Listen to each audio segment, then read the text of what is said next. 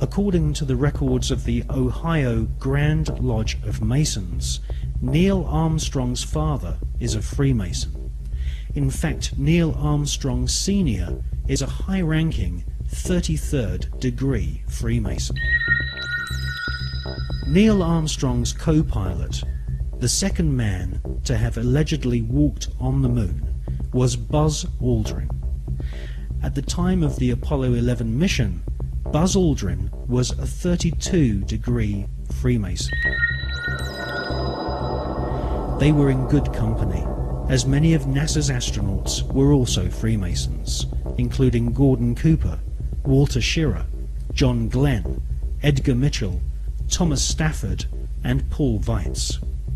These men were all members of the Brotherhood, all sworn to keep secrets on pain of death. These astronaut Masons were under the leadership of Kenneth Kleineknecht, who was NASA's Apollo space program manager. According to an article and photograph published in the Masonic magazine Scottish Rite Journal, Buzz Aldrin presented a flag to Sovereign Grand Commander Smith, who was the Supreme Commander of the Supreme Council of 33rd degree Masons of the world. The flag Buzz Aldrin presented had been taken on Apollo 11. Override off, engine arm off, 13 is in. We copy you down, Eagle. Listen, Tranquility Base here. The Eagle has landed. Roger, Tranquility. We copy you on the ground. You got a bunch of guys about to turn blue. We're breathing again. Thanks a lot. And we're getting a picture on the TV.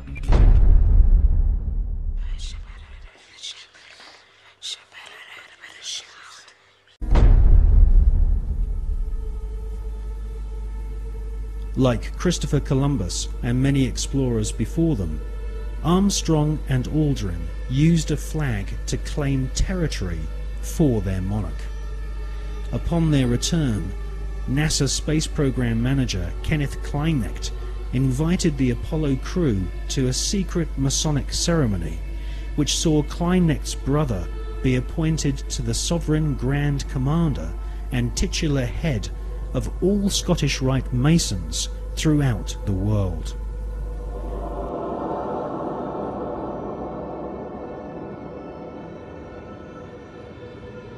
Once you learn the occult significance of words such as Apollo, Columbia, and Atlantis, you will realize that the occultically inspired murdering Nazis who developed NASA's space program have used names which are part of ritual, magic, and the occult. Clear the launching area.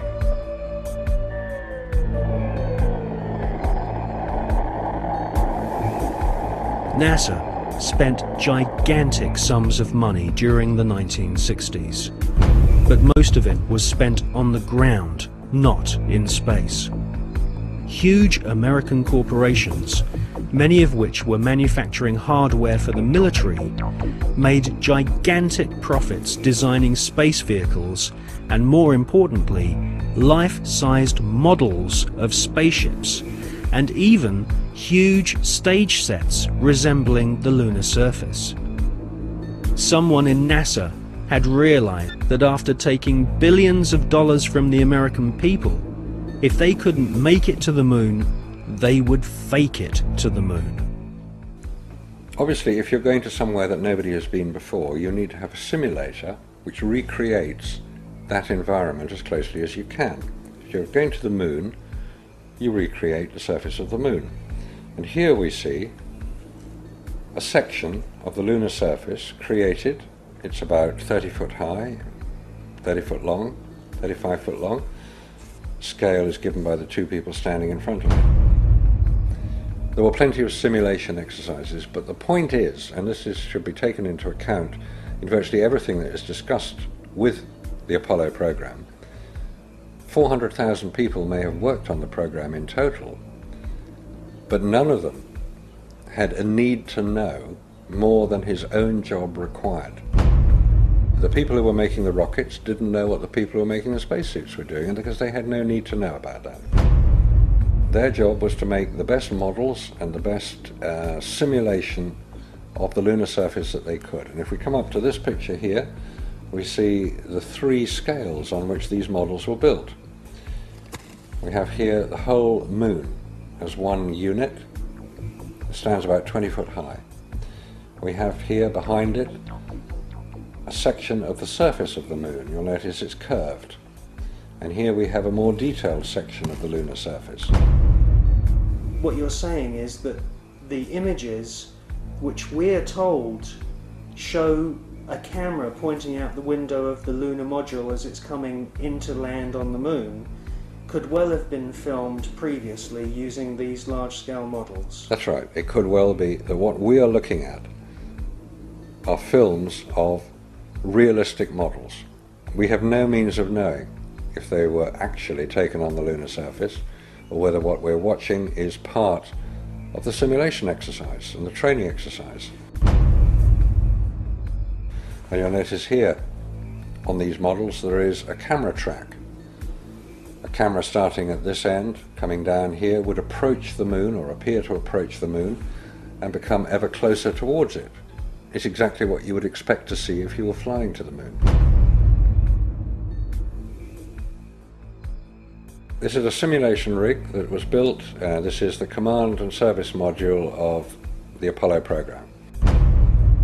And you'll notice that the window here looks out onto a block here. And there's another one here. They're curved. These are the screens onto which the lunar surface was projected as the craft made a simulated approach towards the lunar surface. Is what we're seeing a mixture of fact and fiction? It is fact, it is fiction. It's mixed together. It's hard to separate them until you examine it closely. If a spacecraft is in deep space, the only possible explanation for a light seen through the window of the spacecraft is the sun. It's the only bright light in space. If it's not the sun, then it has to be some other artificial light, which implies that that particular image is possibly fiction.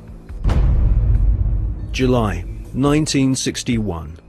NASA was soon being criticized for the flimsy construction of their hardware. The first orbital capsules did not even have windows in them for the astronauts to look out of. Could the footage which we see of the limb approaching the moon be filmed in a TV studio? It was filmed in a TV studio. There's absolutely no doubts whatsoever about that. And the way that this film was created was by the use of models. There's nothing secret about the models. They exist. You can go and see them today. The models were very lifelike, very realistic. There is one that is a life-size model. It's in Flagstaff in Arizona. It's 2 miles long, and it's an exact replica of the Sea of Tranquility.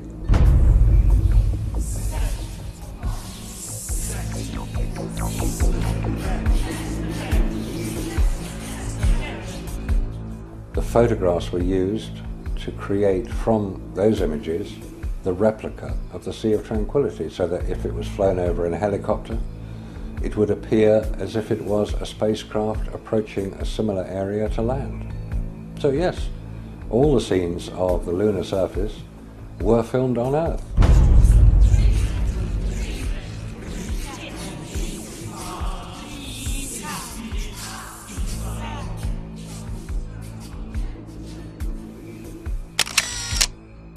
On the 25th anniversary of the event, in 1994, Neil Armstrong made a rare public appearance and held back tears as he spoke these brief cryptic remarks before the next generation of taxpayers as they toured the White House.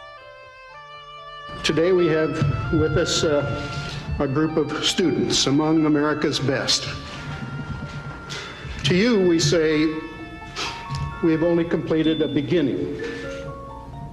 We leave you much that is undone.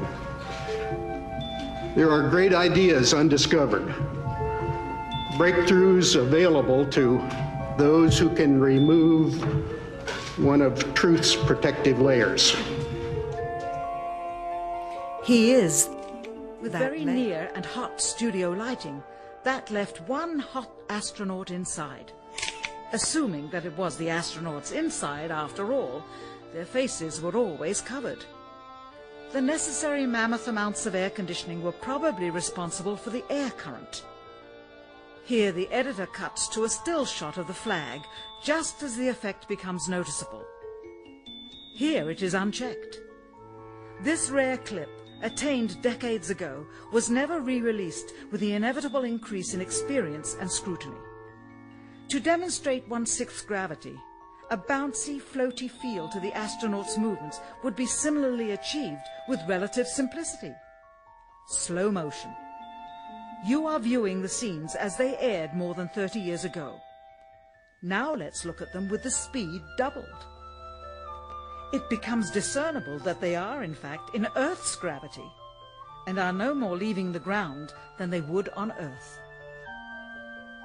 It is clear from these rarely seen color television pictures that the crew of Apollo 11 had a high-resolution color video camera with them on their mission, yet the only pictures broadcast live from the moon's surface were these from a low-definition black and white camera.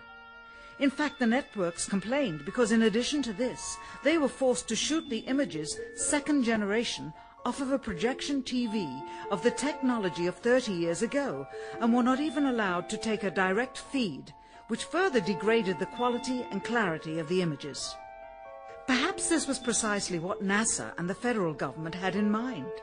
After all, it was a first, regardless of where they were.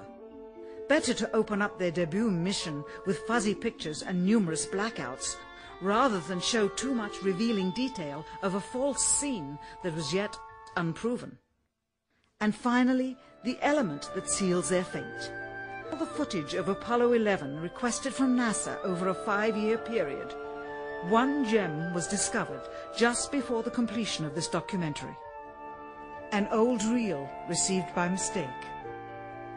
It contains the raw or unedited footage of the crew of Apollo 11, Michael Collins, Edwin Aldrin Jr. and Neil Armstrong, staging part of their mission for nearly an hour in living color, with exceptionally clear behind-the-scenes audio of conversations discussing the techniques used to achieve a disingenuous picture depicting the Earth at a distance, in order to falsely demonstrate their far journey from it and their ability to survive passing through the Van Allen radiation belts.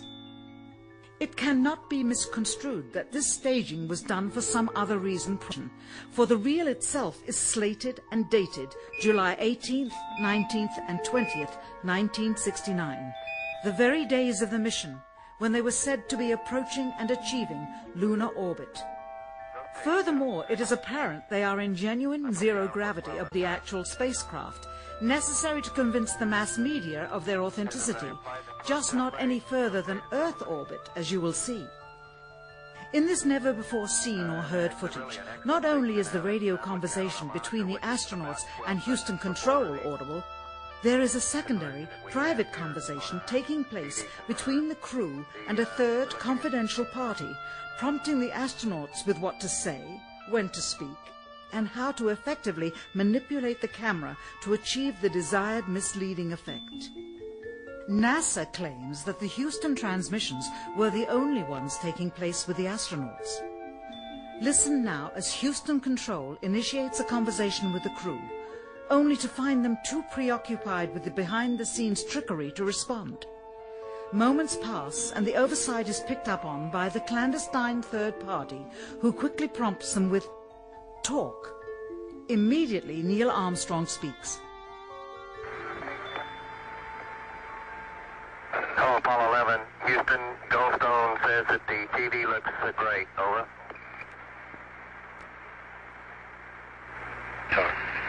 Okay, Roger, we're nothing in on Earth. Again, the illusion they are attempting to create is the Earth at a distance, to demonstrate their far journey from it, and their ability to survive passing through the Van Allen radiation belts. Understand, too, that only about 20 seconds of this raw footage was ever broadcast to the public, and these conversations discussing their deception were believed to be private, until now. Here they discuss that these television transmissions were in fact not broadcast live as everyone believed. They were first screened and edited for playback later. Roger, Neil. We just wanted a narrative such that we can, when we get to playback, we can sort of correlate what we're so much. Here they discuss the fact that they have turned out the lights and have blocked out sunlight from entering the spacecraft through the other windows as to not cause any reflected light to fall onto the spacecraft's wall in the foreground. Okay, very good. Well, we shut out the sun coming in some of the other windows into the spacecraft, so it's looking through the number one window, and there isn't any reflected light. The reason this was done is so that the truth of the matter would not be revealed. It is this. Though the federal government would have you believe that this is a view of Earth from a distance out of the spacecraft's window as it nears the moon, it is not. What they have ingeniously done is placed the camera at the back of the spacecraft and centered the lens on a circular window in the foreground, outside of which it is completely filled with the Earth in low orbit. The circumference of the window then appears to be the diameter of the Earth at a distance, with the darkened walls of the spacecraft appearing to be the blackness of space around it. That is why they wanted the interior dark and blocked out the sun from any other windows. Here you can see the extruded window, probably 2 inches thick at the bottom. This is because the Earth's shine is coming in at a downward angle. It also causes the Earth to appear to be an irregularly shaped circle, for you are seeing the outside of the window at the bottom and the inside of the window at the top, which together form 2 different sized halves of a circle. Subsequently, this take was never used. As they perfected the shot, a crescent-shaped piece of black material was inset slightly into the window to create the illusion of the Earth's terminator line dividing night and day. It is uncannily convincing. During this segment, intended to be edited and played back later for the worldwide television audience, dated July 18, 1969, Neil Armstrong condemns himself as he states that he is 130,000 miles out, or halfway to the moon, as the NASA flight log also states on this date, when he is in reality in low Earth orbit of a few hundred miles.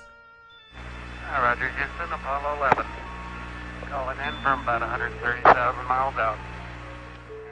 Here, during another segment, also intended to air after review, Neil Armstrong falsely explains to the viewers how the shot is attained by putting the camera's lens to the window's glass, as it would have to be if they were the claimed distance away from the Earth. We only have one window that has a view of the Earth, and it's filled up with the TV camera. If the window was completely filled up with a TV camera, as he stated, then an astronaut's arm would not be able to get between the camera and the window, as it obviously does here in this outtake. South America becomes invisible just off beyond the Terminator or inside the shadow. You can also notice how the astronaut operating the camera reacted to the mistake by attempting to pan away from it. Blue gas, see white bands of major cloud formations across the Earth. And This is a segment that they believed wasn't even being recorded, much less suitable for broadcast, for the lens was being zoomed out and the scene was being changed to that of an interior of the astronauts at work, and apparently the stop button popped back up on the recorder without notice. Here is the diffused work light that they used to see camera controls, but not throw light onto the spacecraft's wall. Here they remove part of the crescent insert.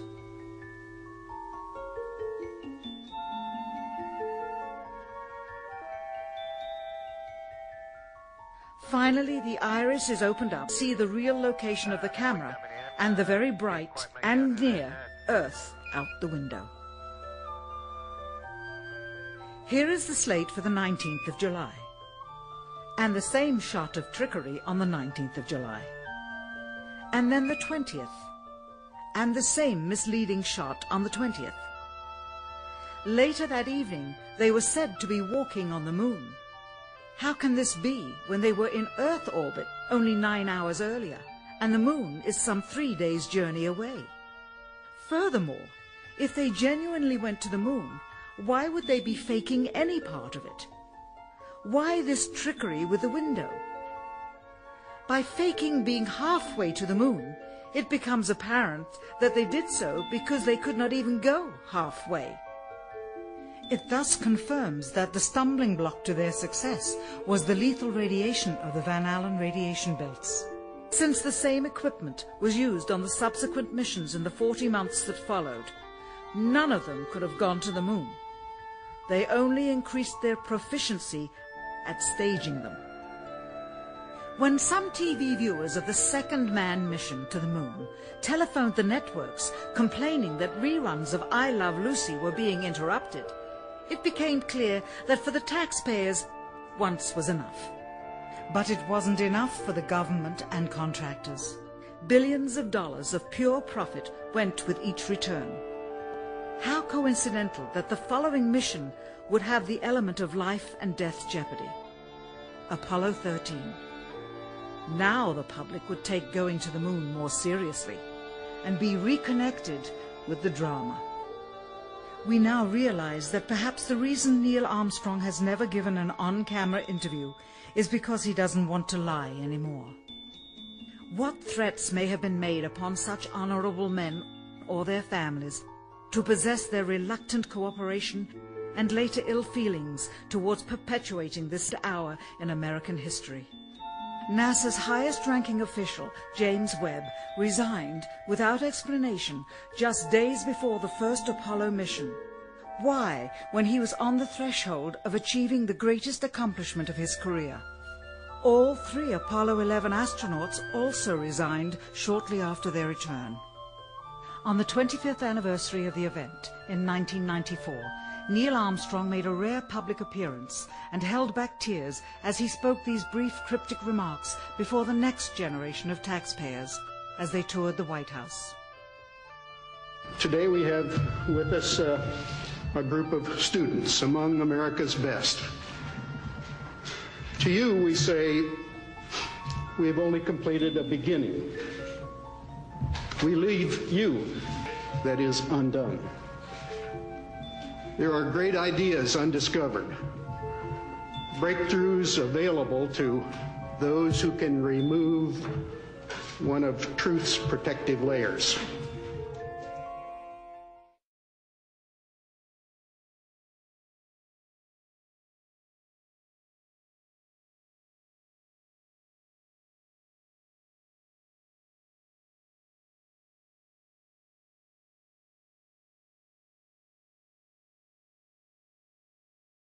Really like it, don't you? You're the one who said you walked on the moon when you didn't. Calling the kettle black, if I ever thought of it. Saying I misrepresented myself. Away from me. You're a coward and a liar and a thief.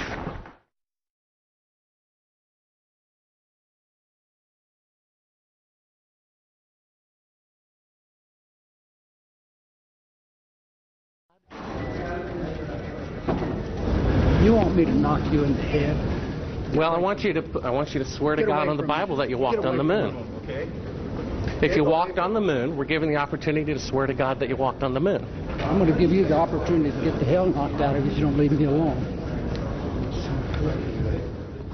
So why don't you just put the end to the record in the argument and put your hand on the Bible, swear to God you walked on the moon. Mr. Sabro, knowing you, that's probably a fake Bible. Well, you're talking to the wrong guy. Why don't you talk to the administrator in NASA? We're passengers. We're guys going on a flight.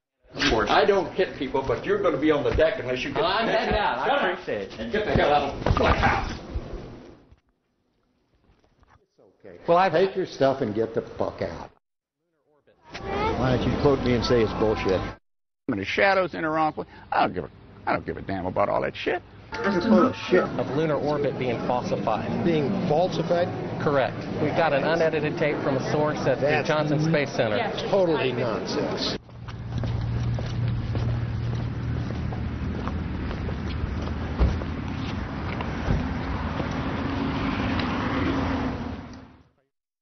Mr. Seibel, you do not deserve answers. If you show this publicly, you're open for a lawsuit. Okay?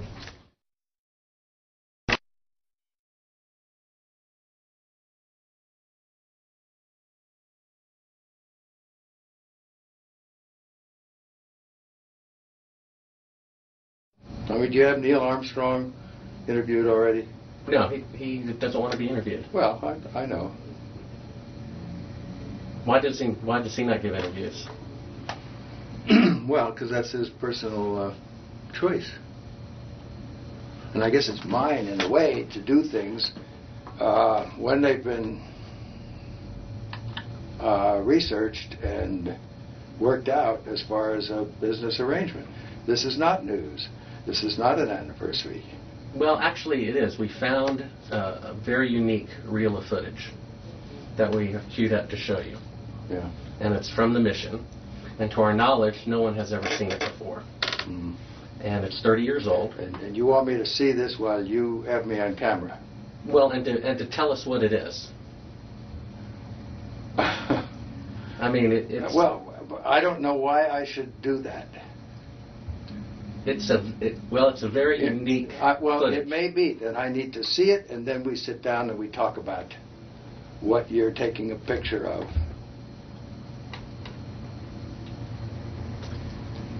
I don't see where there's an advantage in it for me to do what you're asking me to do. I see all sorts of pitfalls. I see people who have managed to talk to somebody. Who did you talk to in our office? I talked with Heather at Tor Books. Yeah. But is this helping book promotion? Are you going to be putting anything out during the time that I'm marketing books? See, Heather does not represent me for the things you're talking about. She represents a book-selling activity. I think when you see the footage, you'll see that it's very extraordinary, one of a kind, behind the scenes type of footage. Yeah. Well, if it is, why do you have access to something that no one else has seen before? Serendipity, I guess. And it was recorded on the 18th of what? Of July, 1969.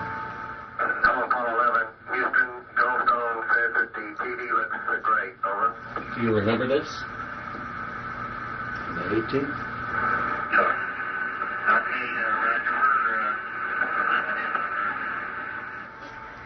Hello, Apollo 11. Houston, Goldstone says that the TV looks great. Over.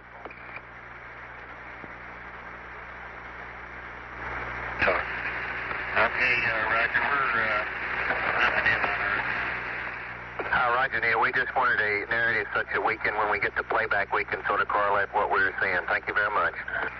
Well, we shut out the sun coming in some of the other windows into the spacecraft, so it's looking through the number one window, and there isn't any reflected light. And we only have one window that has a view of the Earth, and it's filled up with the TV camera. South America becomes invisible just off beyond the terminator or inside the shadow. We can see the oceans with a definite blue cast, see white bands of major cloud formations across the Earth. Roger, the ATC is working real well. The F-22 looks good, over. Hello, Apollo 11, Houston, did you copy, over? You copied, Charlie. Roger, your transmissions the last couple of times have been about 2 by, over. Okay, how do you read me now? Right, you're 5 by now.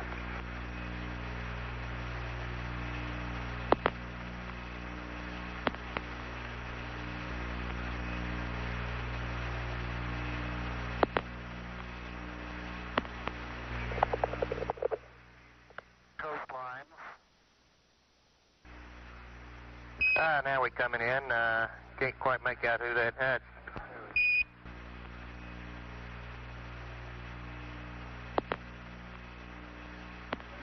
What is your proposition that we didn't go to the moon? I know for a fact that you did. Huh? I know for a fact that you did not. You know for a fact that we did not. That's correct. If you'll see this tape proves that. Okay, well, I'm not interested in satisfying your suppositions when there's all this evidence that we did. This proves, as you see, that you were using the window to demonstrate that you were halfway to the moon when you were Turn the camera off, please. Turn the camera off. Through the other windows. Oh, shit. It shows that you're in Earth orbit. Now, if the moon is 3 days away, and this is late, on the 18th, how could you possibly walk on the moon 2 days later when this was shot on the 18th? You want me to sit in front of a camera while you're taking pictures, you're showing this, and then you want to see my reaction? I know for a fact that's slimy journalism. Do you realize that? If you ought to be ashamed of If you read yourself. the document that I have in here, you'll find that it's not. But this is a personal plea to do what is right. Well, we sit and we talk about things ahead of This is the time. document that you'll want to see. Place the camera at the back of the spacecraft. I know for a fact But that what it is you're trying to do is unethical. You don't believe that? It is completely No, I do not. with the Earth Well, in low then we have a difference of opinion. The circumference of the window. This is where you're using the window of the spacecraft to appear to be the Earth far away. We got the raw footage of it. We have an auxiliary track, so in prompting you when That to is why speak. they wanted the interior. You believe in UFOs? No, You I do believe not. we've been visited by... Well, why do No, I you want to don't. believe this? I know for a fact. We've had this analyzed, and this is the window, and you're in, and it's dated by an atomic clock at the Goldstone tracking station, which is on the tape. Well, you're talking to the wrong guy. Why don't We're you there. talk to the administrator at NASA? We're passengers. We're guys going on a flight. We're not... I know for a fact that it's dated, and this tape would prove it in a court of law. Subsequently, this It would. tape was never used. Why don't It you would. try? Why don't you put your money into a court of law and see how people laugh at you? You want it... No one has Is your laughed. camera working? No one has laughed. And this makes you the real famous person that has discovered this and reveals all this stuff. What an ego you must have to want to propel yourself like this. That's not why I'm doing it, and God knows that's not why I'm doing it. I'm doing it for the truth to come out because I think it was wrong. You can also notice how the No, astronaut but you're doing it the wrong way. You don't mislead somebody like me to come in here. If you didn't go to the moon, that's misleading people. I'm showing you this tape. Okay, we went to the moon. We're not misleading anybody. Then how is it possible that this is the window?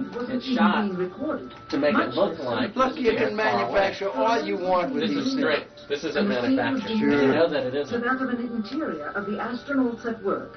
I believe this would prove it in a court of law that you did not go to the moon. It's dated on the 18th. It proves when you remove the You crystal. give me your Here's business the light. card. It's all in there. Camera controls, It's all but in there. not throw light onto the spacecraft's wall.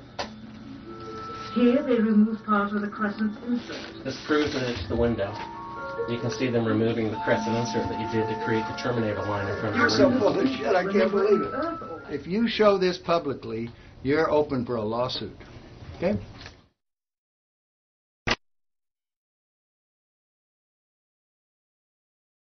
What was the temperature like in the spacecraft on the moon? Well, the lunar module that was the vehicle that we landed on the moon, it was just like this room we're sitting in here right now. We had a thermostat, and it worked a little different than the air conditioning in a house or a building. However, it had the same effect. So if it was too hot, we moved it up a little cooler, and so we could get just the right temperature we wanted. Now, when we put on our spacesuits and closed them up, then we had a backpack on, and in that back was essentially an air conditioner too, a different kind, a kind that would work in a vacuum, and then we could keep our suits the right temperature, because human beings, even though we've got a lot of good capabilities, you know, our brains are amazing, our eyes are amazing, we don't perform well if we're not within a really narrow temperature band. If we get too hot, we sweat, we don't do well. If we get too cold, we shiver and we don't do well. So it's important for human beings to have temperature control, and of course we do that on Earth real well. If the LEM didn't have climate control, and had air in it, would it be hot or cold without the climate control? If you just took a lunar module, and well, let's take the climate control and it fails. All right, what happens then, you've got air sitting there, it's 70 degrees. If the lunar module is setting in the sun, which it always is, then slowly but surely that temperature inside is going to go up to 250 degrees Fahrenheit. Now, you ain't going to make it because you're going to cook long before that. What powered the air conditioning? What powered the air? Batteries. You had a number of big batteries in the lunar module. They powered pumps. They powered the air conditioning. They powered the communication system. And that's the reason we were only able to stay on the moon 33 hours. Later on, we got a little better batteries, more batteries, and we could stay longer. But batteries turned out to be, for the weight involved, the thing that gave you the power. Now, the best. Now, the command module, which had to last from the moon and back 10, 12 days, then batteries would have been too heavy. And so we used fuel cells there, which took hydrogen and oxygen and put them together and made electricity. So it depends on, like in a car, you wouldn't want a fuel cell now because a battery can do the job. But if you were trying to replace the engine, maybe you could use some fuel cells to drive the motors. It'd be too expensive now, but maybe someday. What was the power of the engine that descended to the moon? The rocket engine? Yeah. The rocket engine that we used to descend to the moon was a very simple rocket engine. It operated at low pressure so that it was like running your car at 30 miles an hour, not running your car like a race car. The engines we used to launch from Earth was like running your car at race car speeds, you know. So everything had to be just right. But we were interested in safety paramount right there. We didn't have last-minute checks we could do. We only had one engine. It couldn't fail, so it ran at lower pressure. And when you were in it, you couldn't hear it in the vacuum of space. Any ill effects from the Van Allen radiation belts? No. Now, I'm not sure we went far enough out to encounter the Van Allen radiation belt. Maybe we did. Beginning at an altitude of 1,000 miles and extending an additional 25,000 miles, lay lethal bands of radiation called the Van Allen radiation belts. Every space mission in history with humans on board, from both the United States and Soviet Union, from the first in 1961 to the present, has been well below this deadly radiation field. Mercury, Gemini, Soyuz, Skylab, the Space Shuttle, all maintained altitudes well below 1,000 miles. All except Apollo. I don't know the distance to the Van Allen radiation belt. And if we did, it wasn't a problem. If we were going to encounter it, then we would have had to build the spacecraft and the spacesuit to not give humans a problem. You don't just build something and hope it works. You study to see what the threats are, the environment is, and then you say, how thick do I have to make the metal on the spacecraft so that going through this kind of radiation or these kind of meteoroids, it won't get hurt. And so then we build it that way. The belts are 1,000 miles to 25,000 miles above the Earth. Then we went right out through them. No effects on your cells? We didn't even know it. I don't think anybody, well, maybe somebody said you went through the radiation belt, but we didn't feel it inside, and we didn't get any, added radiation. In 1998, the Space Shuttle flew to an altitude of 350 miles, one of its highest altitudes ever, hundreds of miles below the beginning of a field of radiation that was so severe that the astronauts inside of their shielded spacecraft and inside of their shielded spacesuits saw flashes of light with their eyes shut that they described as shooting stars, due to radiation penetrating first the shuttle's shielding, then their spacesuit shielding, then their skulls, and finally the retinas of their closed eyes. As a result, CNN issued the following report noting NASA's unpredicted surprise. The radiation belt surrounding Earth may be more dangerous for spacewalking astronauts than previously believed. Scientists say the phenomena known as the Van Allen belts can spawn killer electrons when the Earth's magnetic field changes. These electrons that are being studied could have an important effect not only on satellites, which has happened in the past, but could also affect the astronauts by creating large doses of radiation that could influence their health. The electrons can penetrate through various materials, including spacesuits, and can pass through, in fact, the walls of the space station, and can create high charges deep inside of these objects. No strange occurrences? Nothing like that. The space shuttle... Go ahead. The space shuttle went to 365 miles a few years ago. Because I worked in news. I saw CNN. They said that the radiation belts surrounding Earth are more dangerous than previously believed because the astronauts saw shooting stars with their eyes closed. Just when they got within 600. Radiation belt. We saw shooting stars, but they're not shooting stars from with your eyes closed, although they look like it. If you're out in space beyond the Van Allen belt, and probably within the Van Allen belt, and close your eyes and just pay attention. You don't notice it unless you pay attention. Then all of a sudden you'll see a little flash like a shooting star, except it's like that. There goes one this way. Then one just blossoms. And then not that fast. Maybe you wait 3 minutes or 2 minutes and one goes whoosh. And what's happening is cosmic rays are hitting the back of your eye and exciting those sensors in the back of your eye. So that's what you see. And they got high enough apparently to close it. My guess is in Earth orbit, if you closed your eyes and just paid attention, that you would see them. The first time they were seen was when they went to 365 miles. Yes. That's 650 miles below or away from the radiation. Yeah, see, it's below. My guess if they just did it tonight. But see, if you're just going to sleep or closing your eyes or it's dark, you don't notice them. But if you'll close your eyes and pay attention, which we had an experiment to do, by the way, then you see them whistling by. Not on our mission, by the way, they hadn't been discovered yet. I saw them one day on the moon. It wasn't dark, and it was kind of dark, and I saw this flash of light, and it looked like it was on the moon, but really it wasn't. It was a flash of light in my eye. Where were you when the Apollo 1 fire happened? Apollo 1 fire, I was in my office at the Johnson Space Center. It was about 6 in the evening. I was working late there at my desk. I got a phone call, and a voice on the other end said their name, and I said, okay. They said, I knew who it was. It was the flight director or someone down at the Cape during the test, and he said, we've lost the Apollo 1 crew. We think we've lost the Apollo 1 crew. I said, well, where are they? Have you ever read the congressional report on that? Sure. They considered it, at that point, that it would be extremely difficult to go to the moon within 2.5 years from that point. We did. We thought it would be. But so what big change happened to make it possible? Well, once again, with what we knew at that time, it looked like that would be difficult. So, but we started out on the journey anyway, and as we started on the journey, we found ways to shorten it. For example, we had a lot more flights planned prior to landing on the moon than we actually did. For example, testing the Saturn V.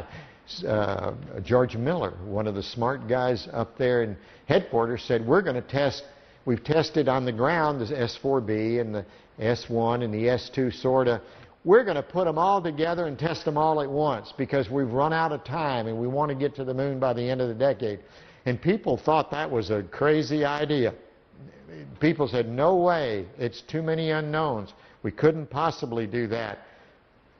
There's no way, and George Miller kept saying, if we want to get to the moon by the end of the decade, we're going to have to do this. And I can remember when that was proposed, I thought it was a real crazy idea, not very good idea. Looking back, it was a great idea.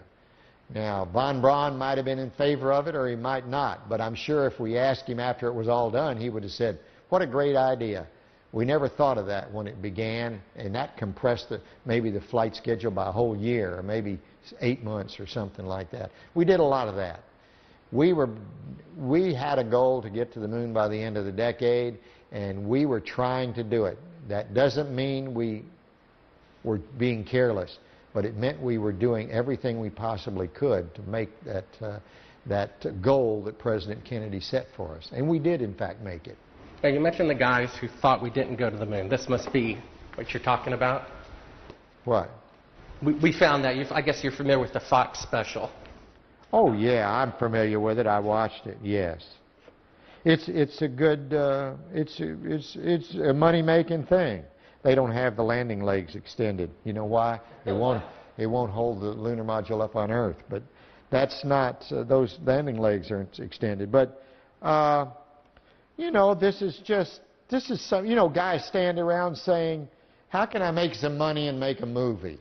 Well, I can make porno. That's good. I'm a filmmaker, and I've been in the business about 15 years, and I've been asked even to testify in court as to the authenticity of footage. And I saw this footage. It's dated by an atomic clock 3 days into the flight. All the astronauts are identified, and they're there putting the transparency over the window. They're clearly pretending to be halfway to the moon when they're not halfway to the moon. That is bullshit. I don't care what you say. I went to the moon and back, and everyone that's a scientist knows it. Now, if you want to not believe it, it's okay, you know? It's okay. It's a better story. It just happens to be a lie, that's all. Would you swear to on the Bible that you walked on the moon? I'm not going to do it because I'll do it over here. I won't do it on your camera. Well, why not? Because it just isn't an appropriate thing to do. Well, but you're an asshole to do that. You're the same guys, just different guys that did the other person I told you about. Well, would you put your hand on, if you walked on the moon, here's the opportunity to set the record straight, to put your left hand on the Bible, left hand, raise your right hand, and you realize this can be used as a video deposition in the future, and if you lie, you'll be guilty of perjury. I understand that. Okay, say your name. My name is Alan Bean. I swear to God and affirm. I swear to God and affirm. Under penalty of perjury. Under penalty of perjury. Treason. Treason. No, not treason. Treason has nothing to do with it. Let me rephrase this and say, I've got my hand on the Bible. I went to the moon. I walked on the moon. All the other people that you think are people that NASA says went to the moon and walked on the moon go to the moon and walk on the moon. You won't say under penalty of treason. What's treasonous? That's doing something fraudulent to the taxpayers. That's crap. Well, what about isn't treason. Under penalty of eternal damnation? Under penalty of eternal damnation. And under penalty of treason? Treason is when you sell out your country. Well, if you used $135 billion to not go to the moon. That's still not treason. Treason is if you tell secrets to another thing. I've said enough. Now, you can use that and say, well, you didn't say something else. No. I know how people are. It's okay. Well, take your stuff and get the fuck out. I've asked 6 other astronauts if they would swear on the Bible, and they refused to do it. Neil Armstrong refused to do it. I know that. I know they do. Now, do you believe in God? Do I? Yeah. Pretty much. I wouldn't swear on the Bible if I didn't believe it. But it doesn't make any difference. You'll change it like you want. Take your stuff and go, guys. Why don't you? Well, I know for a fact you didn't walk on the moon. That's fine. That's fine. It's okay if you know it. Do you understand that? You can have any opinion you want. That's what's wonderful about this country. You can believe anything you want. And it's okay with me, for sure. Right. Get your stuff and go. Okay.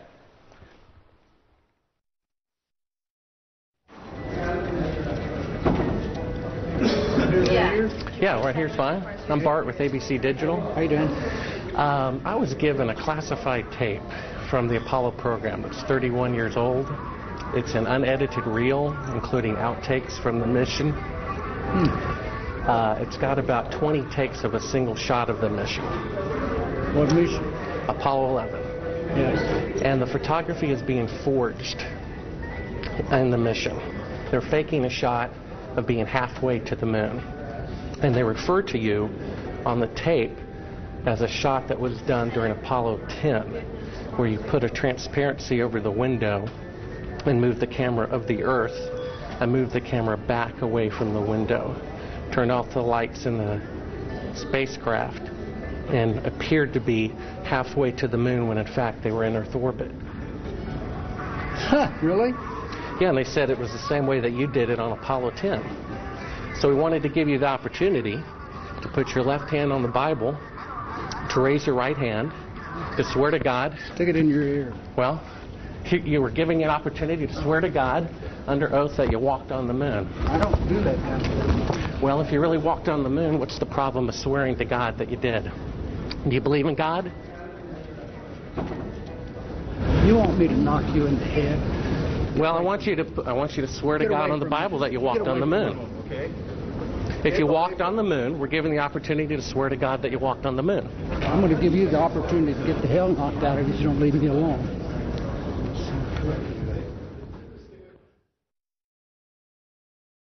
I got to a point on my 2 flights to the moon, particularly my last flight, when I actually made the moon my home for over 3 days. You know, you become detached from one planet. You become detached from Earth, which is your identity with reality. But we launched at night, circled the Earth about 1.5 times, and headed out to the moon for a 3-day voyage when we got there. So the engine is loud? You get, pardon? Is the engine loud as you're descending? Well, the engine is very loud. It's very difficult to tell the difference between feeling sound and hearing sound, but yes, it's loud.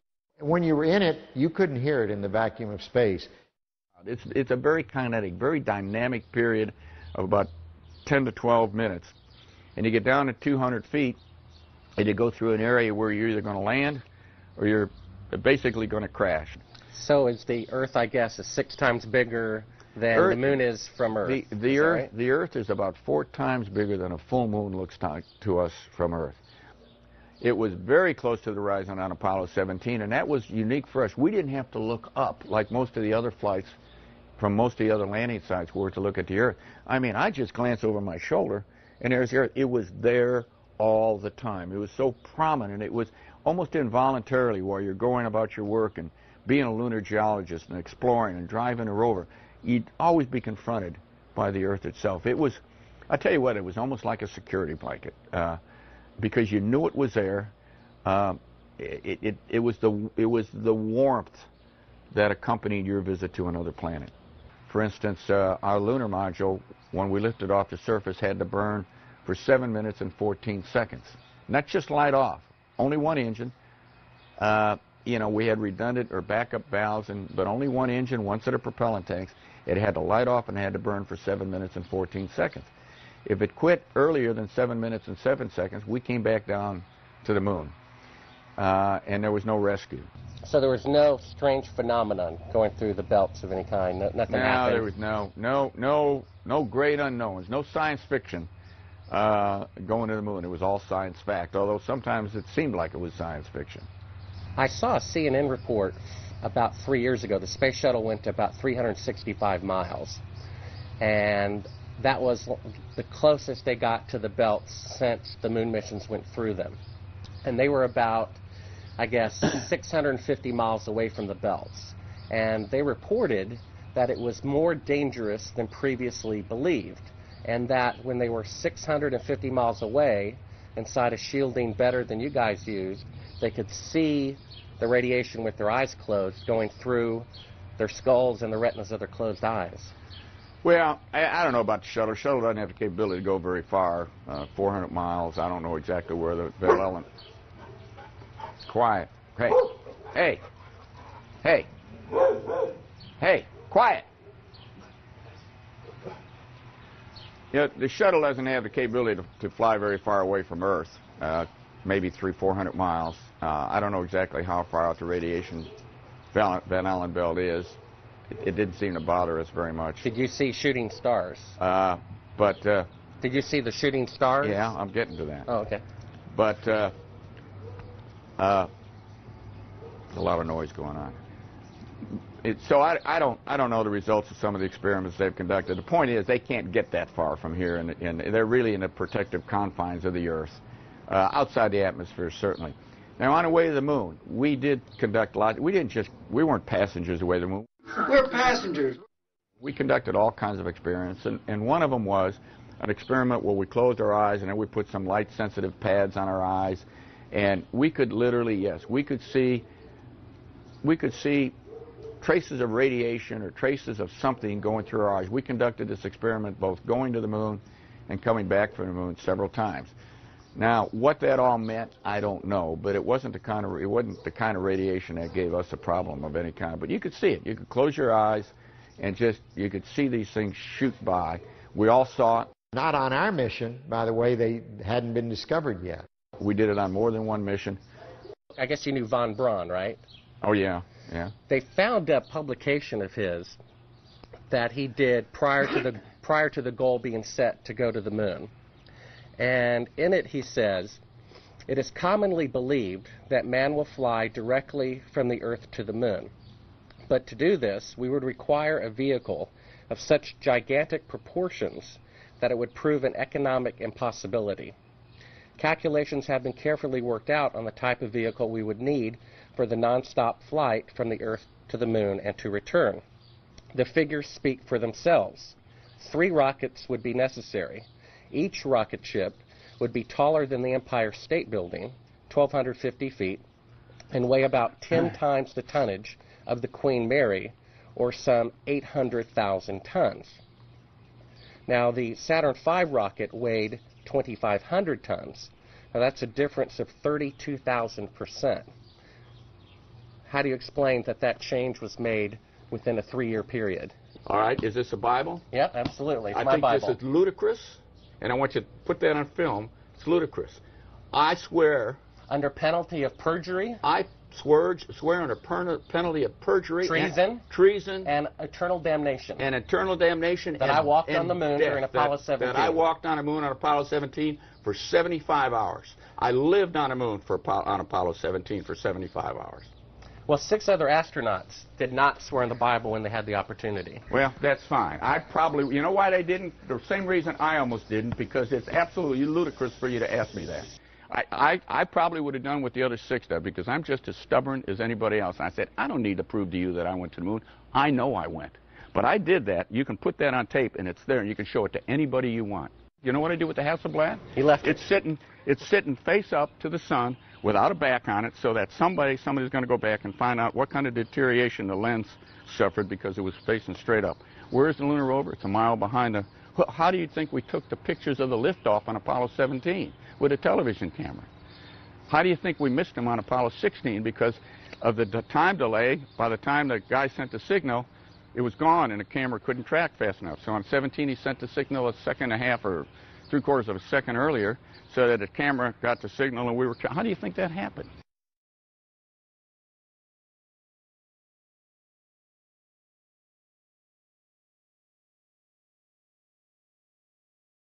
I've got a book telling me I didn't go to the moon, that thick, okay? There's a book there when you can't see stars in the daytime and the shadows in the wrong place. I don't give a damn about all that shit.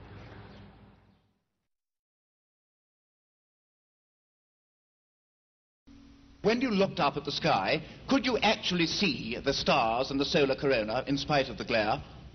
We were never able to see stars from the lunar surface or on the daylight side of the moon by eye without looking through the optics. I don't recall during the period of time that we were photographing the solar corona what stars we could see. I don't remember seeing any. Mr. Collins, Bart Sibrel, ABC Digital.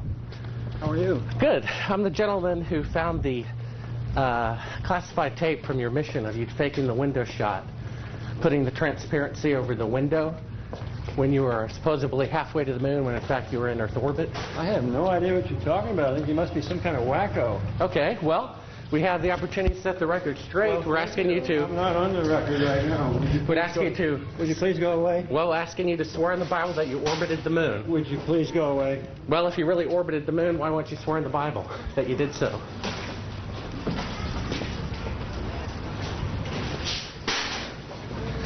Can you tell me why you would have a problem doing that? Would you please go away?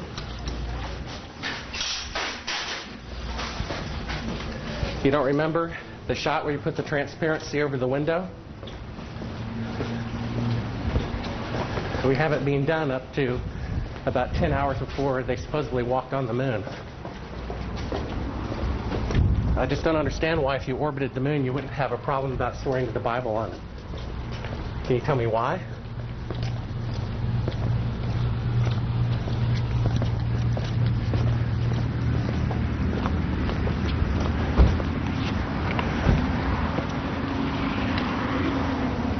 Are you afraid for the truth to come out?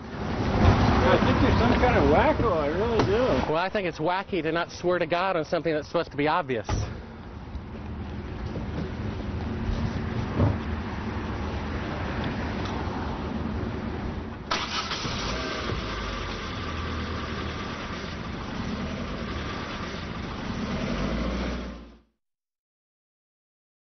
Hey, Bart with ABC Digital. We need to get back to that signing. One quick question. We've All got right. a very I was limited given a time. classified. Okay. I was given a classified tape showing part of the Apollo mission being falsified, of lunar orbit being falsified. Being falsified? Correct. We got an unedited tape from a source at the Johnson Space Center. Yes. Totally nonsense. We wanted to give you the opportunity to swear in the Bible that you orbited the moon during Apollo 15. Okay, thank you very much. Appreciate it. All right, come on. Just one last note. If you orbited the moon, why do you have a problem swearing to God that you did so? Sir, I don't, but I don't feel like I have to do that because data speaks for itself. Well, we have proof that the mission was falsified. No, you don't have to. Sir, well, we do. I appreciate it. I appreciate it. Thank you here. Thank you. All righty. Howdy, Bart Sibrel, ABC Digital. I was given a classified tape from Apollo 11 showing them taking the photography of lunar orbit. Why don't you quote me and say it's bullshit? Well, would you mind swearing on the Bible that you orbited the moon? Come on. If you really orbited the moon, why would you have a problem swearing to God that you did so? Mr. Henderson, can I take a picture with you real quick, sir? Oh, we no more. We're through. Okay, thank you, sir. I've got on the tape Neil Armstrong rigging part of the photography where he puts the... That'll tell you how screwed up. Thank you, Mr. Anderson. Well, if you really walked on the moon, what do you have a problem? I mean, orbited the moon, why do you have a problem swearing to God that you did so?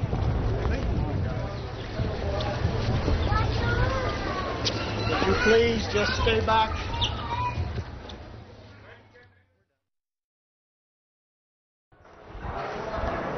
Howdy, Buzz. How's it going? Remember me? What's your name? Bart Sibrel.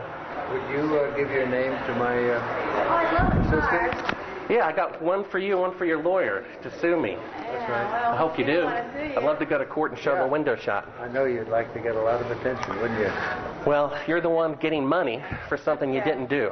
You're getting a lecture for walking on the moon when you didn't. Well, that's called being a thief. Why don't you just That's called being a thief. Do you think you can get to heaven without repenting?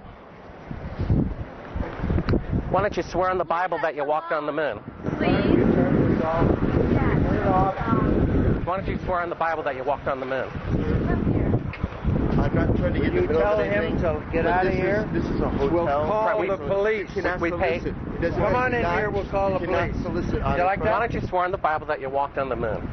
It doesn't, sir, I don't have nothing to do with this, but Okay. you cannot solicit on this property. We just paid to rent out the penthouse to shoot up there. So You can't solicit like this on this property. keep shooting. All right, well, then I'd go through my measures. Yeah. You got to keep shooting, man. Okay, well, you can put it on your shoulder. Don't be shy. Come with me, Buzz. You really like attention, don't you? You're the one who said you walked on the moon when you didn't. Calling the kettle black if I ever thought of it. Saying I misrepresented myself. Away from me. You're a coward and a liar and a thief.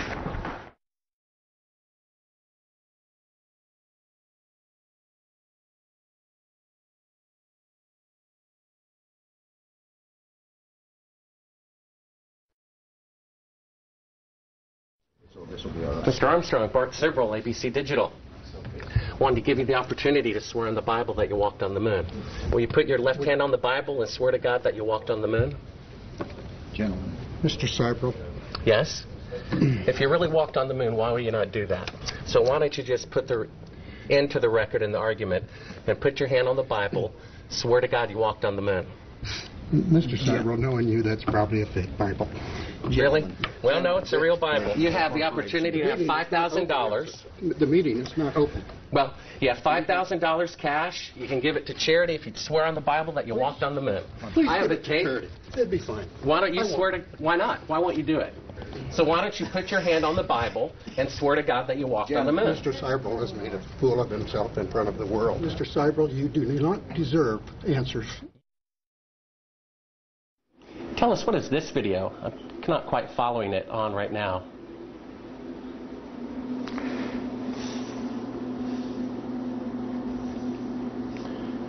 Well, that looks like a Buzz Aldrin photograph there.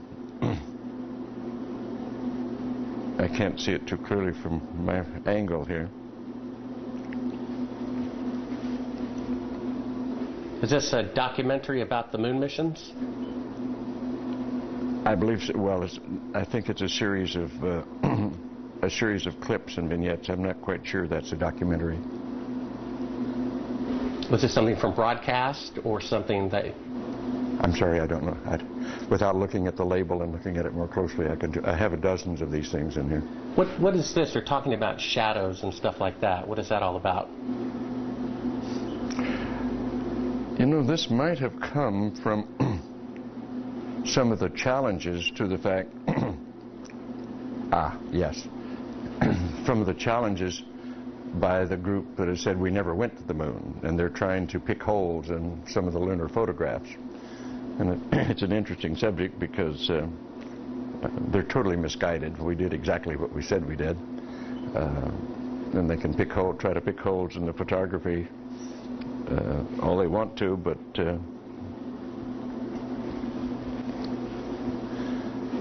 why is it that you have a copy of it? Beg your pardon? Oh, why do you have a copy of it? People send me stuff all the time.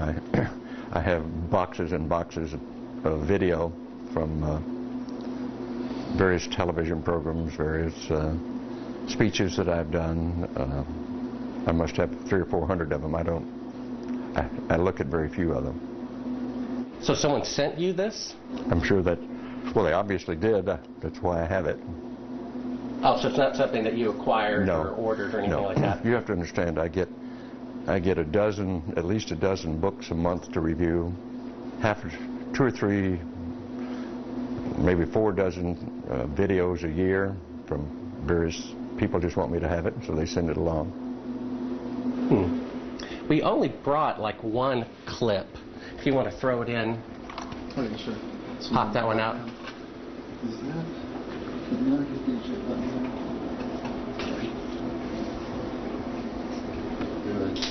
Oh, that was stopping. Yes, pick it again. Yeah, we can edit this that way. We don't have to worry about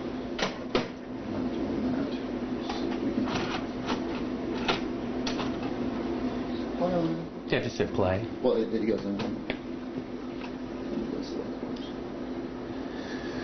This is, what is this? Oh, this is a shot from 130,000 miles out. I guess it's from approaching. It's from approaching the moon, looking back at the Earth. Now, I've seen this on a couple of flights. Was this something that you got? Although this is from Apollo 11, did you shoot a shot of the Earth like this? So you had a TV camera in the spacecraft. That's correct. And this is, I guess, the Earth zoomed in at a distance. Yep, seems to be. They get shot a little bit halfway to the moon. Now it's kind of, I guess the cloud cover looks. That's what you're looking at. Now what is that right there? What is what? There's like an arm. It looks like hair on an arm getting in front of the window. Maybe somebody got their arm in front of it. Now I thought that was the arm of God moving across the Earth. I couldn't quite figure that out. I suspect that was the edge of the window, more than likely, that they were shooting at. What did the Earth look like from a great distance? There it is again, 130,000 miles out. About like that. So it's pretty small at the distance of the moon? Yes, but I think the better images are the Hasselblad images that have been taken on every flight and are the most published pictures in the history of the world. What is that in the top left? If that's the Earth, is that like another spacecraft? No. That, I have no idea what that is. It's some aberration on the film of some sort. Oh, those are shadows, I think. Or reflections, probably reflections that are just reflecting. Run that back again so we get another shot of it. If you're going to press me on this, I'm not going to talk to you anymore because I won't pursue this. All of this attempt to say the Apollo programs were fake is just sheer nonsense. And you can talk till hell freezes over and you're wrong. Okay? Well, would you affirm... I won't continue on this line. Would you swear on the Bible that you walked on the moon? You bet your sweet ass. Okay, put your left hand on the Bible. Put your left hand on the Bible. Raise your right hand and say, I, Edgar Mitchell. I, Edgar Mitchell. Affirm. Affirm. Under penalty of eternal damnation. I don't believe in that, but penalty of eternal damnation. That I walked on the moon on Apollo 14. That I walked on the moon on Apollo 14. Well, you know, you're the first astronaut to do that. We asked 6 other astronauts to swear on the Bible, and they refused to do it. Well, I don't particularly like to take oaths like that either, because I don't accept the Bible as the gospel of anything except a historical record. But we did go to the moon. You bet your sweet ass we went to the moon. Okay, turn off the camera. Your interview is done. I've given you all the time I'm going to give you. Okie dokie. Good to meet you. I don't say it's a pleasure. Understand. Please get your ass out of my house. Okay. And you came here under false pretenses, and I think you're an asshole. Well, and if you continue this, and if you press this, I will personally take you to court. I hope that you do. I invite you to. I'm going to give you my card so you can arrange that. And I'm encouraging you to arrange. You're frankly not worth it. No. We have you on the record saying you'll take me to court. I hope you do. Because we have proof that would prove it in a court of law that Apollo 11 didn't go to the moon. And I think it's something that you should see. I don't say that lightly, believe me. I don't say it lightly. You have joking, sir. People can have fun. And maybe do that if they feel like they want to have a little fun on a trip to the moon. And as an independent producer... Okay, we're heading out. Doing that is against moral ethics. Lying about going to the moon is a satanic lie of gigantic proportions. I don't hit people, but you're going to be on the deck unless you get... I'm heading out. I appreciate it. And get the hell out of the black house.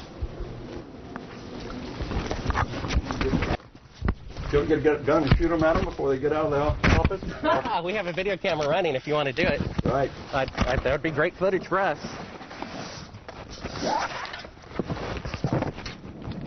See you later.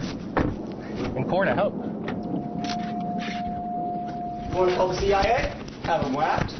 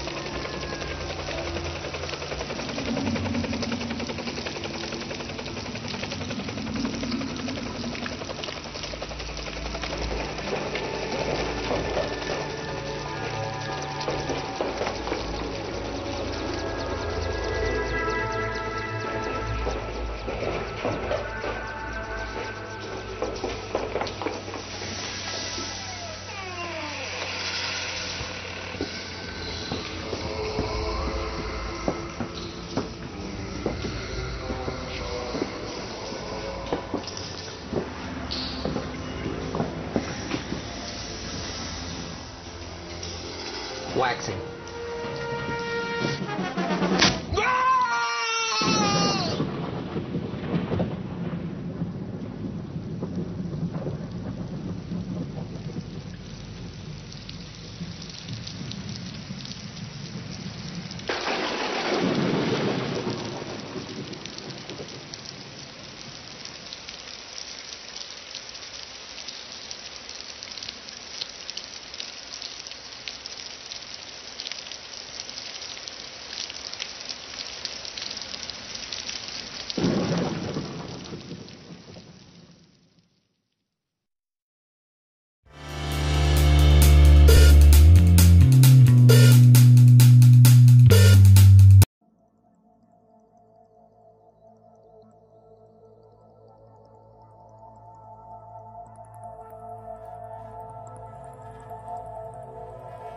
I was gonna say, like, why not CNN but who cares? White Church, right? Is it about a future movie or something coming out, or? No. Okay. It's not about any movie. It's not about the movies I've made in the past. It's a confession of sorts. Okay. I mean, about you cheated on your wife, you plagiarized. I would never do that, no. Plagiarized something. It's about a movie I made that nobody is aware of, even though they've seen it. Okay. Is that intriguing? Do I have you intrigued? Well, I mean, see if I understand what you said. It's about a movie you made, no one knows you made. Is that what you said? That's right. It's a production. Like, some of you put, like, you didn't put your name on it? Like, at the end, you put, like, a fake name? Oh, no. I made it. Like Alan Smithy, like that? That's right. Thing? No, I didn't. There was no name put on it. Why? Why would there be no credits? What do you mean? Because there are some things that you just can't put your name on. Okay. What? I perpetrated a huge fraud, which I am now about to detail. Okay. Involving the United States government and NASA. All right. And I'm sure you've heard the rumors. The moon landing hoax? That's right. That the moon landing was fake. The moon landings all were fake.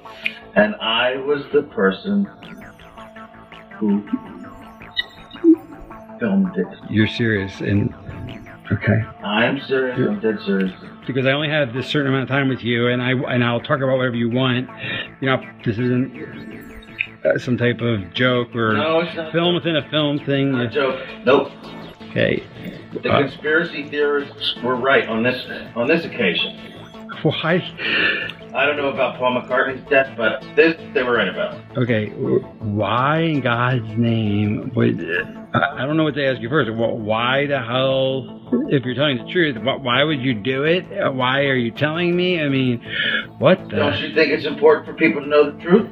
Yeah, yes, certainly. They had a massive fraud, an unparalleled fraud perpetrated against them. They should know. Okay. I mean, they're already suspicious of the government. They may as well have their suspicions confirmed. Okay. Justified. And this, why now? I mean, we're almost at the 30-year anniversary. What took so long? Why, if this is true, why? I'll go into that. It has to do with personal... Okay. Of evolution and influences. And, well, I'll go into that. Is that why you look a little haggard right now? Because you look a little worn. No offense. Well, also, yeah, because I haven't been taking care of myself too well. I've been drinking a lot, but... Is that because of the stress of this? Of course, stress, guilt, just conflict of all kinds. Wow, I mean, so you feel bad about this, clearly. I mean, this is... I do feel bad about it. I also feel proud of it. It's a terrible conflict. Because you've pulled off one of the greatest hoaxes ever because of your... And because I made a film, if you want to call it a film, which I consider to be my masterpiece. And you can't take credit or even talk about it you are now. I'm hereby taking credit. Right, but you can't actually go out. You're doing when people see this, you'll be dead until 10 years. Right, or 15, yeah. After my death. So you can't talk to Roger Ebert about does that frustrate you? I have to pay the consequences for the decision that I made many years ago to go along with this. Like a deal with the devil. It's Faustian, to be sure. And is that why you got such power in Hollywood? I mean, that would explain that. Why I have the freedom I have, that was part of it, yes. So they said, do this moon thing and we'll give you... When I made Spartacus, I didn't have this kind of freedom. Right. But I have it now. So what came first, the genius or the fraud? What was NASA's doing? Well, what came first, the genius or the fraud? I mean, did the fraud enable the genius, or was the genius released I'd like to think the genius came first. Right. But some frauds are hard to bypass, especially if you have an ego and you're an artist and you're presented with a challenge, the likes of which you've never seen and will probably never see again. You don't even think of the morality of it. You're just completely swept away by the flattery of it and the juices inside you, which make you want to do it as the artist you are innately. You don't think of anything else.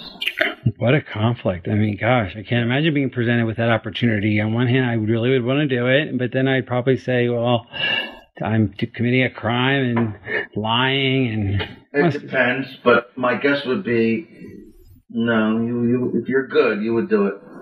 I discussed this with Levinson, Barry Levinson. Right. I discussed it with... Oh, he made Wag the Dog, right? Yeah. Yes. Spielberg, of all people, believe it or not, yes. So wait, Wag the Dog... Coppola, Scorsese, even Woody Allen I discussed. There isn't one of them who wouldn't do this. Right. And so Barry Levinson must have been influenced by this whole... He must have known, so that's... Wag the Dog is about this whole idea. I mean, that's why... The character was named Stanley. Right. And he gets killed at the end because he demands credit. Killed at the Tell me about the making of it. So, was it difficult? I mean, committing the greatest fraud, what you want to call it. I'm not saying it's a... Okay. a lot about that at the time. I know. So I'm not making a moral judgment, but making this huge, ambitious, technical faux landing, was it harder than 2001? Was it very difficult? I mean, what was the experience like? Artistically, practically, emotionally, what was it like? Nothing was harder than 2001. So 2001 was harder than faking the moon landing? It actually was. Because you learned things on 2001 and... Yes. I mean, 2001 was very ambitious. And that's not to say that faking the moon landing was not ambitious. But, yeah, I learned things making 2001, which is why I got this gig in the first place, right? Right, that makes sense. So what was the... But it was easy for me because, well, first of all, I didn't think a whole lot about the morality of it, as I said. If I had, I might have been more hesitant, more stifled in my work, but I didn't. And I could see that Neil was, actually. He was bothered by it. More than Buzz Aldrin or anyone else involved? Yes. Yeah. Okay. Yes. About in a way, everything was going to center around him. He was the one who was supposed to come down off the ladder and announce the step for mankind and what have you. He sensed that this was going to be a life-changing experience for him, and I mean on a major scale. Actually, he was rather tortured by it the rest of his life. Really? I mean, is that why you didn't give interviews? Yes, and in fact, that actually began to affect my own perception of it, watching what happened to him. Okay, in what way? Just seeing the deterioration of him? And I mean, was he depressed or? He was depressed. He was drinking heavily, bitter, scared. Just phobic, avoiding people. That guy Bart Subrell or something tried to get him to swear in a Bible. I mean, when I say he affected me, that's why there was so much time in between films for me. Between Full Metal Jacket and, well, between The Shining and Full Metal Jacket was about 6 years. Between Full Metal Jacket and Eyes Wide Shut is 13 years. Yeah. And a lot of that time was spent just...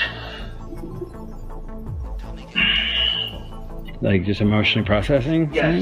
It became very conflicting for me. I was proud of my work, but at the same time, and this was a lot because of Neil's influence, not consciously. He didn't do this to me consciously, but I spent a lot of time with him, and each time I did, I became more and more bothered, troubled by my own participation in this. Okay.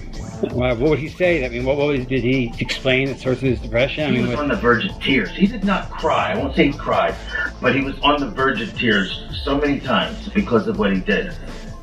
I mean, what he participated in. It's almost as if he thought up the idea, you know? Right. He felt that guilt. He was almost used, really. Okay. But he's the one who felt the guilt. I'm sure NASA did not feel that much guilt. And I mean, why did he go up, I wonder? I wonder why. Because they promised him a seat in 3 years when they figured it out. They kept lying about it being possible. So why do you think he did it? Why did Armstrong do it in the first place? He thought, they kept saying, we'll be ready in 3 years and you'll go then. Just lie now and we'll go in 3 years. The funding will keep going and we'll figure this out and you'll go. Oh, actually. Right, yeah. But they were lying, you know, and they figured it out. And he got really, you know, so cynical. Got it? Okay. So why did Armstrong go? I mean, he was such a moral, principled man. Why would he go on a fake moon mission? I don't believe that. Well, they strung him along because they led him to believe, oh, don't worry, we're going to have the money in a few years and we'll actually go and then you will go. They'll have, you mean they'll have the technology in a few years? Yes. Okay. They will have enough, they will be able to actually perform the miracle of going to the moon. And yes, he would be in the saddle. So in other words, okay, let's make this clear. Kennedy set a deadline, psychological deadline of the 60s. They knew they couldn't beat it. Right. They could have. They did. Right, and if they did, you're saying they sincerely thought that they would really get there within a few years. I believe, yes, they did think so. Because that's what that's... Although some didn't. There was a difference of opinion. There were some that just believed honestly that we will never be able to get there. There's just no chance. That Werner and I used to have coffee in the mornings, and he was like, there's no fucking way. Even Werner von Braun. Right. So keep going with that. Some people didn't believe that you could go even. Well, Werner von Braun, of course, did. The director didn't think so. The man was just too brilliant. He knew that we couldn't do it. So, okay, I'm talking about a guy working on two lost causes, Nazism and the quest for the moon. I mean, he really did, and he didn't tell them. I mean, did he ever tell them? Did he tell NASA? Did he tell the president we can't go? I mean, he must have been broke the news. Well, he was very old, of course, at the time, and a lot of people just dismissed him. Younger, more ambitious people, some of them really thought we could get there. Right. Or wanted to believe it. Maybe on a conscious level they knew we couldn't, but they just wanted to believe the impossible because they were so full of themselves. And so full of the dream. Yes. The dream was very powerful. And that's what beguiled Armstrong. Here, the noble stand-up guy, and he didn't want to be part of the lie, but he knew he'd get a seat if he played ball on when they actually did go up. He was too good for this. But that day never came, obviously. That day never came. And what did that do to him? I mean... It gradually destroyed him, I think. Okay. He deteriorated. Like I said, he drank a lot. He was full of self-recrimination, and so was I. Well, mainly from his influence. It's like I caught it from him. And now tell a story about, I talked to him one last time before his death, and he made me promise to get this news out. It was too great. It was, this one last story. I died before he did. Okay. One last conversation right? The last conversation you had was about 3 months ago.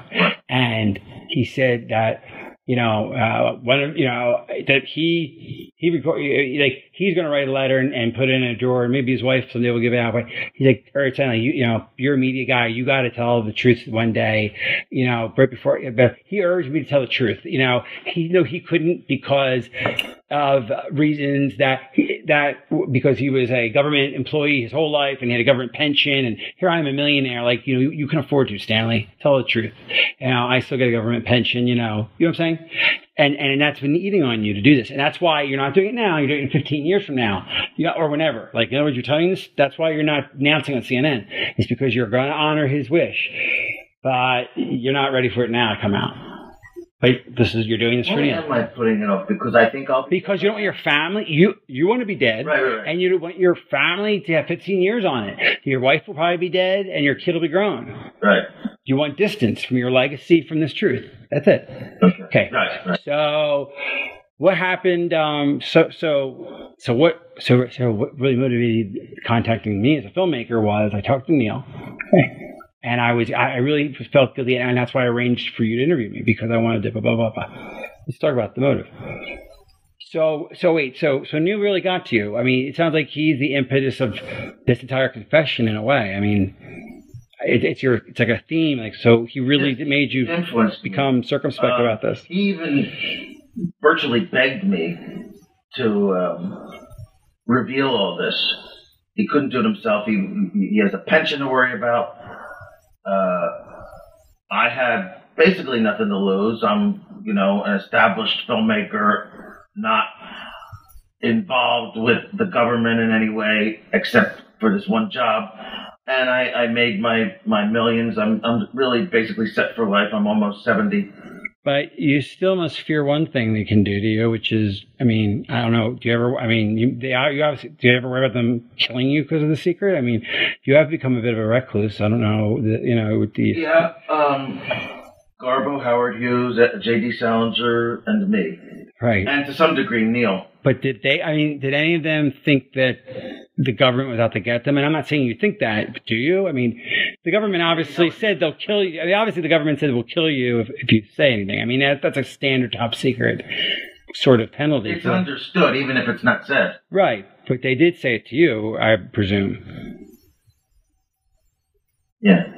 They did. I mean, the government, they said basically, so it was. They tried to be cute about it, but yeah, it was said in no uncertain terms. So why are you, can't this get you killed? Well, that's why I'm delaying it. Okay, the 15 years thing. This is not going to be seen. Okay, until for another 15 years after you're dead. Well, no, that's if you die tomorrow. You're not going to die tomorrow, clearly. I'm sorry. Okay, try again. Yeah, it's okay. So why you could get killed by doing this? This could kill you. Why are you doing that? Well, this is not going to be seen until because of our 15 years after my. So now that's why you have to sign the NDA and all these. Okay. That's right. All right. Well, that makes sense now. Okay, I understand that now. All right. It should be known, but I want there to be some kind of cushion for my family. 15 years seems like a good. Okay, all right. After my death, 15 years after my death. But okay, so let's take a step back. You're making this tape out of an effect Neil had on you. I mean, Armstrong sort of influenced you. Very much. Sometimes it just takes a catalyst. I mean, somewhere inside you know what's right. Right. I mean, I went for years just thinking I was doing the right thing, just through my art. And then something comes along that you don't even recognize as a temptation because you're so swept away by your own ego. It took someone like Neil Armstrong and distance and time to hammer into me what this really meant about society, about myself, about the human condition even, which is what I'm about. So you must feel very proud and very guilty and proud of this thing. I mean, yes, conflicted. I mean, I still think maybe it's a terrible thing to say, maybe not, but I look at that or even think of it, I just remember it, and I think this was my fucking masterpiece. Yeah. I still think so. Right. I mean, it's the greatest. Despite its flaws, it's my goddamn masterpiece. It's better than 2001. It's better than Paths of Glory or Clockwork Orange or Barry Lyndon or Dr. Strangelove. All of which I love, but and you're including now that's the moon landing itself, and what a triumphal story that is. Were you involved in any of the other missions at all, or is that just the one? I mean, did they just take your thing, or was it a one-off, or did you do them all? I mean, you just did 11 and 13. They brought you back after 12 failed. Okay, just to do 13. That's it. And Neil helped you with that. So was it just a one-off? I mean, you just did them. Did you do them all? I did 11 and 13 as well. You did 13. Okay. Not 12. Why is 13 a failure then? Why did you? Well, they brought me back. And why did you make it? 12 failed. 12 failed how? What do you mean? How did 12 fail? Tell me 12 failed. How did it? I'm asking you a character. How did 12 fail? Sam, can we stop? Nobody watched it. No one cared. Okay, yeah. Okay. I'm sorry. Okay, so you did 11 and 13, but why 13? Why did you make 13 and do like a failure? Why did you?